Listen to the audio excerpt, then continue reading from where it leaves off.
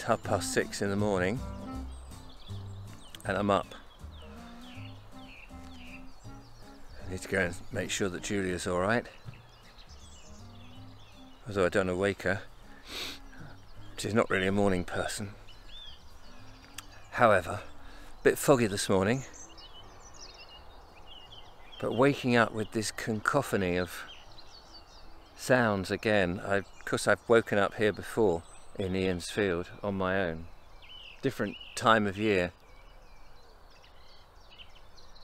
In the distance you've got the roar of the road and the occasional car. Here's one coming, might see it by the gate.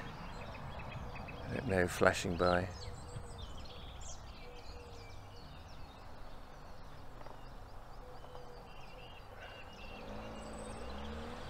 Somebody there. Ground wet now. It was all very dry when we went to bed. Got very cold in the night, as you can imagine. But I was alright, so survived. Beautiful sounds, just can't get over the actual sounds this morning. It's just, it makes me really want to have a piece of land somewhere, a piece of land, so that one can wake up to this. Something that you miss in the town. It's just so beautiful.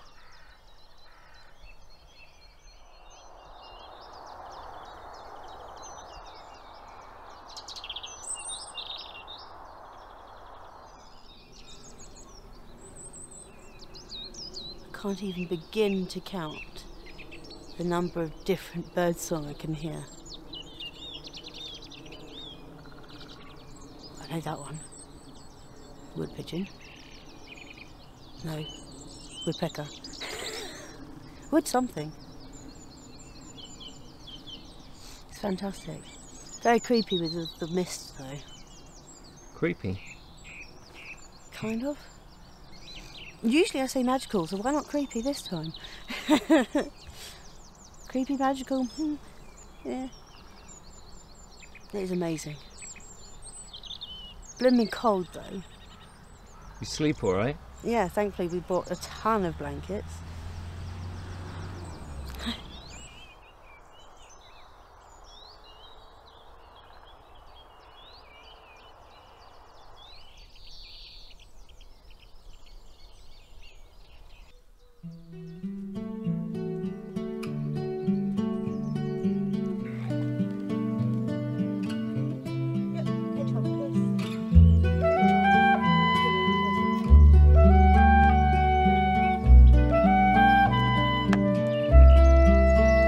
Julia? Well, Richard. Yes, very well. No, Beautiful. There's no well here. No well, unfortunately. One of the things we're going to need to do is to ask the lovely Ian for some water. Yes, get some water. Hang on, I just need to move you that way because you're a bit out of frame. It's getting brighter. It's a very... Not that I'm complaining. Very beautiful morning. It's, what is it, not even 9 o'clock yet? Nope. And mist, fog this morning, beautiful, gone. And we've just taken it easy a little bit this morning before Ian arrives. I'm going to get some breakfast in me. I've got some muesli. That's what I'm going to do. Are you a breakfast person? Normally, not particularly, but I think I need to today if I'm going to sustain myself. I think so. Good idea. So, sorry I'm squinting. No, that's all right. Welcome to today's video. Obviously, there's been bits before, but we haven't really done a welcome or anything. No. Welcome to today's video in Innsfield. Innsfield. A lovely little village. Population currently 2. Near Liss. Lots of lovely facilities here. Yes, there's public toilets for, well, they're private toilets actually. Yeah, private. It was cold last night. It was cold, and it was quite significant this morning, seeing the difference. Because when you got up and did a bit of filming, I kind of roused and I was like, oh, let's go see what he's doing. What's he doing? What's he up to this time? Who's that man? Because, I mean, you could whisper at the other end of the field and you'd hear it. Yeah, yeah. Did you hear me snoring? No, I don't think you do snore. I don't snore. I don't think I've ever heard you snore. I breathe through my nose. I don't snore. But no, the significance between the cold of night, you know, this time of year, there's the two times a year, the spring and the autumn, when yes, there's a significant difference it between still nighttime drops. and daytime, where, you know, as soon as the sun comes out and starts. I mean, it's warm now, isn't it? It's Yeah, not yeah. 9 o'clock, and the heat of the sun. If it was cloudy, it would be different. But the heat of the sun. And I would have my coat on if the sun was not shining on us. And the cacophony. I mean, I said this before. It just makes me want to buy a field and live in a field with this nature all around, instead of the cars and the people and the arguments and the horns and the town. I just want a house in the country.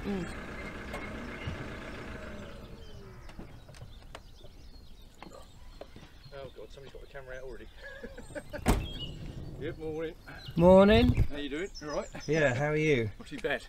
Come to check we're still here. Oh, I have, yeah. Well, I don't think you'll be able to get out very easy. No, it's true. You were warming up in the van? Yeah, when we brought loads of, well, it was cold. Yeah, yeah. Yeah, it went chilly. But there was plenty of blankets. Right, oh, let's Go around. That's good. There we go. We're in.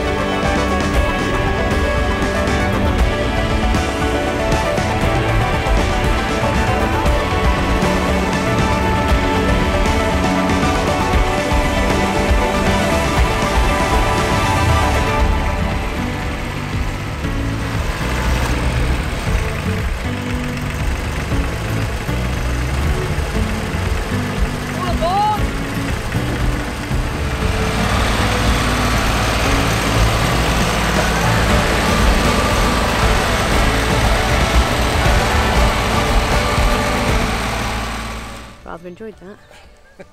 That was a little bit fun. Yeah. Immensely fun. You've never driven a tractor before? No, it's my first time driving a tractor. And, I hope it won't be the last. So we've got to get her on with the rotavator later on.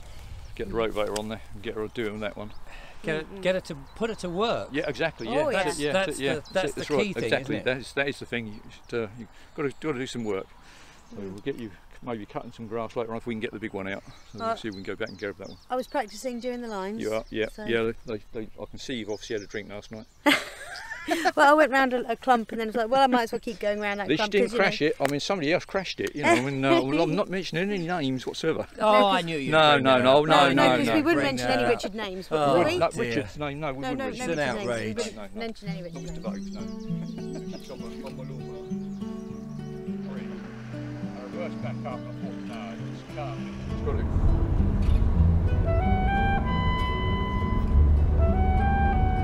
Lovely house around the corner here, I think. Or we just gone past it, perhaps the pub's still closed, Queen's it. That'll never open up. I think they're talking about putting it into houses. Well, we're heading out to Alton, not Alton Towers, which is a different place and miles away, and doesn't have the same kind of finesse as Alton in Hampshire. Ian's taking us, aren't you, Ian? Very kindly. Yeah, that's right, yeah. We're burning up his expensive diesel or petrol. Lucky enough, this one doesn't use too much. Oh, well, that's all right. And Julia's in the back there. You're right in the back there, Julia? All right, back here. This is the Fred Flintstone version. We have to actually walk, don't we, like that? Yes, Yeah. we pedal it. Lovely countryside. We've just been through Selborne, where Gilbert White's house is. He of the, what's the name of his book? It's the natural history of Selborne. That's it. He Exactly. was one of the first ecologists, was he? That's right. Yeah. That's all lavender fields yet. That's always worth seeing. I'll take you up to where the brother lives as well. Nice old thatch. This is chalk. We just stopped off on the way to Alton at a place called Chawton, which is the home of Jane Austen's house, which is the house behind me. We just thought we'd have a quick look at that. It's a beautiful house. She didn't exactly have a small, humble house. It was very large, isn't it? Lovely red brick house. Sorry, hang on. I think it was owned by a brother, if I remember rightly, for the story. I think that the story. Yeah, the story of the brother. I think the brother's big. It's got a big house up the top there. Oh right. So we'll go and have a quick look at that later on before we disappear off. Oh blimey. But, yeah, I think he got it for.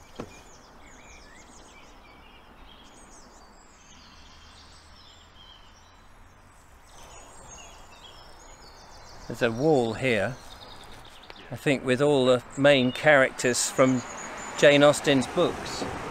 So you've got Eleanor Dashwood, Emma Woodhouse, Catherine Morland, Fanny Price, Mr. Darcy, Captain Wentworth, all the names that you hear. I haven't read any of her books, I'm afraid to say, so they mean nothing to me. But the top one is Jane Austen, 1775 to 1817. Wouldn't be the other way around, would it?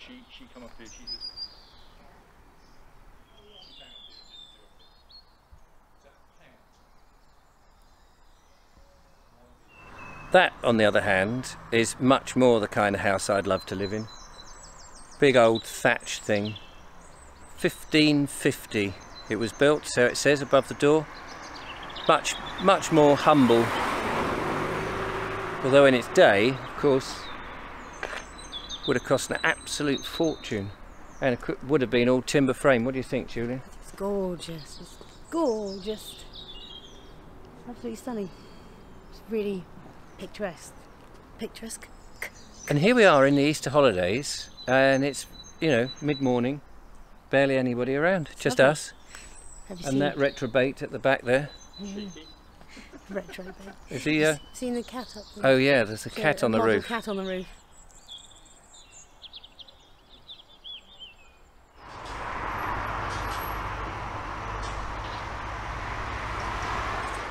Welcome to Alton. That wasn't the view I was expecting. No, a demolition site. Demolition site, and I don't know what that's chucking smoke out, or steam, or whatever. I think it's... Anyway, that's not why we're here. We're here to see the story of... Bass Brewery, and they're turning into houses now. Yeah. It was Bass Brewery, yeah. We're actually here to find out the story of... Sweet Fanny Adams. Who? Sweet Fanny Adams. You mean we're not going to do anything? We're just here for Sweet Fanny Adams? Yeah, that's a good point. It's the fact that her name means nothing. Literally means nothing. And it's quite sad, because she was a very unfortunate young 8-year-old English girl From Fanny Alton. Adams, from Alton, And murdered. murdered on the 24th of August, 1867. Blimey. And we're going to try and find her grave Yes. and tell a bit of the story. Yeah. Come with us. But come on then, don't muck about.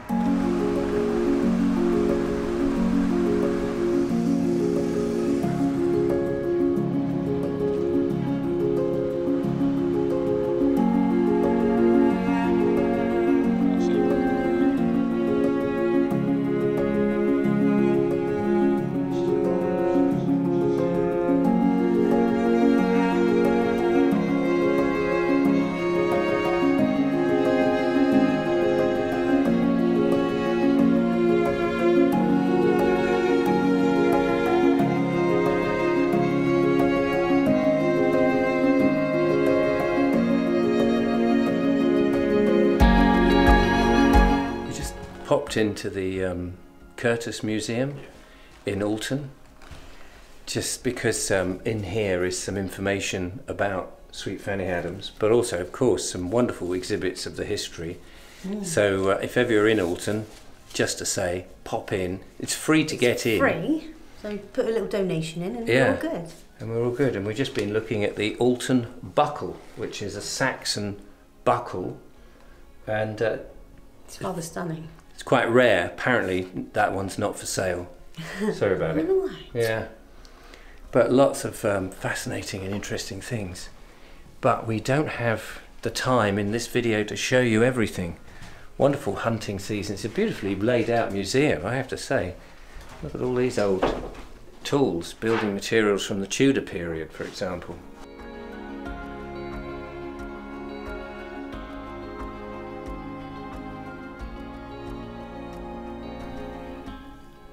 Just stumbled across the display here of the willful murder of Sweet Fanny Adams. We'll let Julia tell the story once we get over to the graveyard, I think. But yeah, it's a very sad, sad story. But it's great that it's here on display in the museum.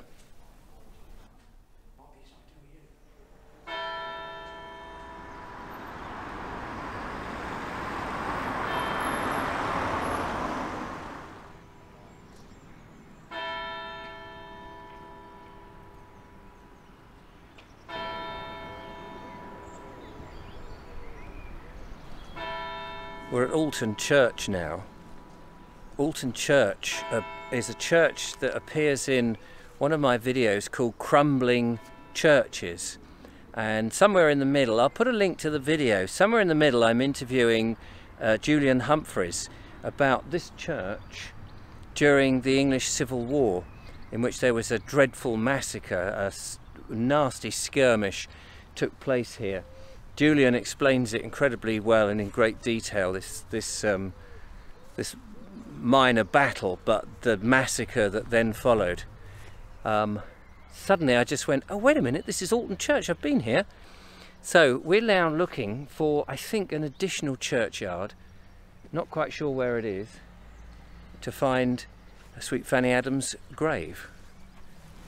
I've got directions. Oh good. So let's go. Yeah, I'm following you.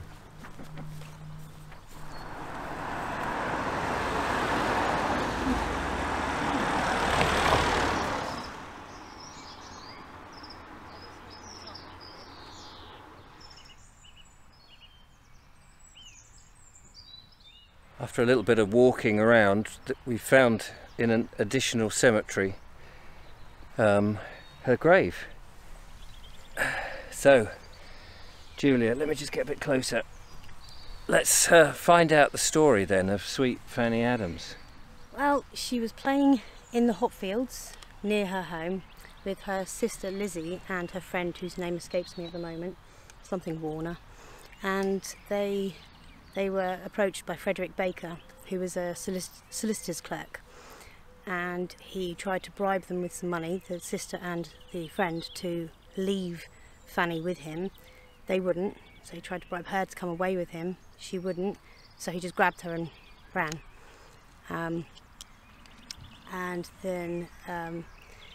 When they came back, the other two came back.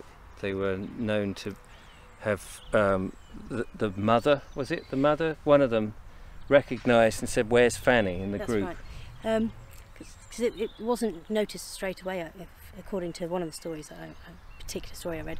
But the point is, they eventually realised that Fanny was missing, the adults, and they went to look for her, and they found Frederick Baker walking away from the site. They didn't realise at the time. What you've been up to? The hop garden, was it? The hop fields. And he said, "I've been doing nothing. I'm up to nothing." Hence, Sweet Fanny Adams now means nothing. But also, what had he been doing? He had been savagely, brutally killing her. He dismembered the body, didn't he? And then and it was actually a fellow who found her head, I can't remember the name of the fellow, but on 2 hop poles. So he decapitated her, cut her head off and stuck it on 2... I don't know how he got it up there, because they're quite tall, aren't they? They are tall hop poles, but I was maybe like they cane were... type poles. Yeah, maybe that's but they just weren't. been... They were quite thick, apparently, these hop poles. But gruesome, an 8-year-old girl to have her head decapitated. She must have screamed at the time, but it was a remote area, I'm guessing. Sad thing is, not all of her is here. They never found all of her. Which is quite sad. Yeah. But yeah, obviously the local area was absolutely rocked by this whole thing. I mean, there'd never been a murder here. Not like that, I imagine. No.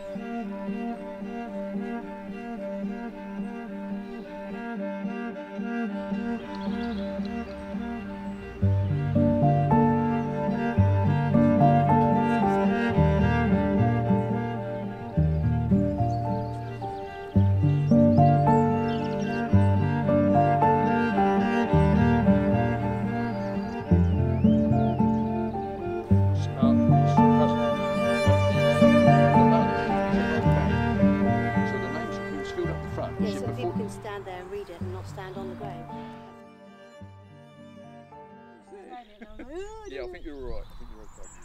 Earlier today, we had the tractor out, as you saw, and we've come back from Sweet Fanny Adams's grave in Alton, and now that the grass is dry, it can be cut, and I think we've got the rotavator on the back of this, so it's actually going to churn up the soil. So it's not just going to be cut; it's just actually going to be rotavated, as far as I'm understanding.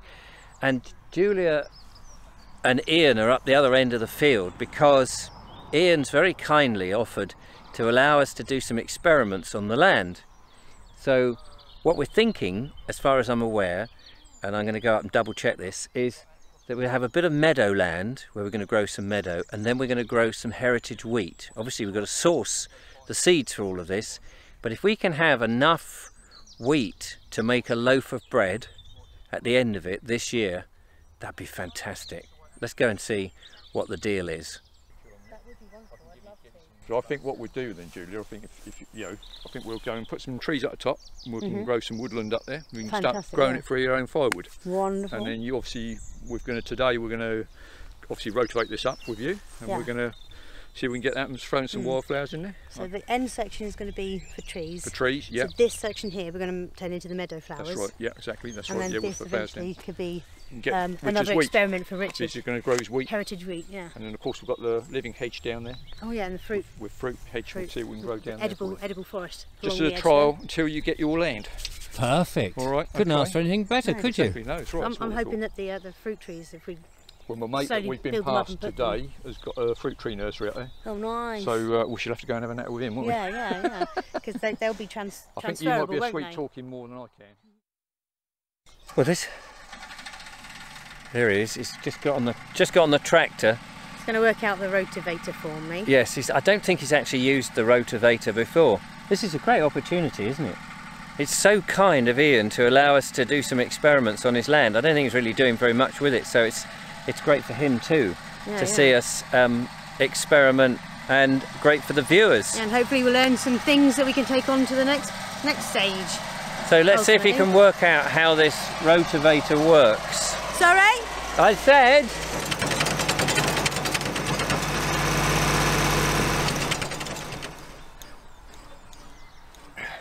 So we had a bit of trouble with getting the blades low enough.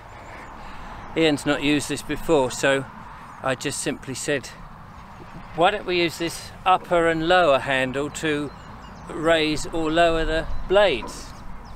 So he's got to have to get a hammer to do something else. But I've worked out that if you do it this way, like that. How low is that?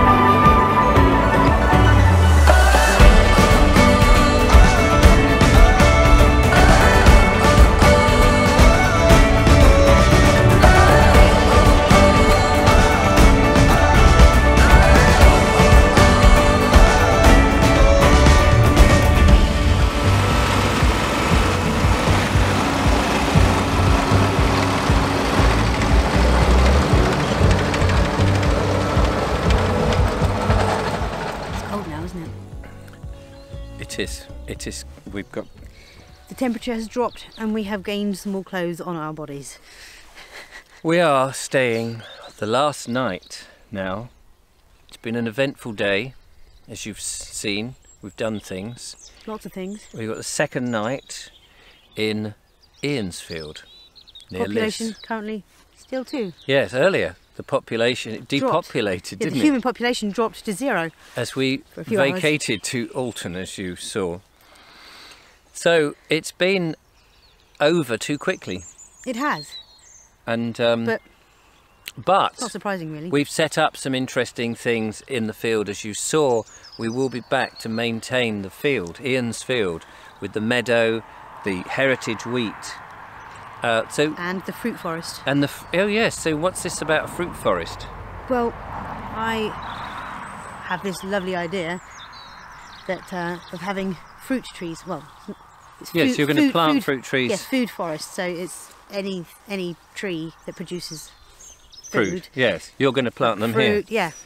Yeah. I'll plant them here in a hedgerow. In a hedgerow. That hopefully I should be able to still take out and transplant to wherever I want to later on. Fantastic. So you'll have to keep watching these videos, obviously, because this is a long ongoing project. Long term. But that's it for our 2 days. I hope you've enjoyed watching our crazy antics. Big thank you, obviously, goes to Ian for the use of his field. Thanks to and the Ricky. Use of his tractor and everything he's done with us. A big thanks to Ricky for the use of his tent, which I think just see the you edge might of it, just see there, which we will be packing up in the morning. So sorry if it's soaking wet, because it was soaking wet this morning. I think it's going to be... Yeah. And thanks to all the patrons who support us. And don't forget, if you would like to keep your patronage going, it means that we'll be able to get out and do more of these things throughout the year. Quite. So thank you, Julia. Otherwise, like and subscribe. And we'll see you next time. Yeah. Thank you very much, Richard. Pleasure. Till then, toodles. Right, last one back to the van, isn't it?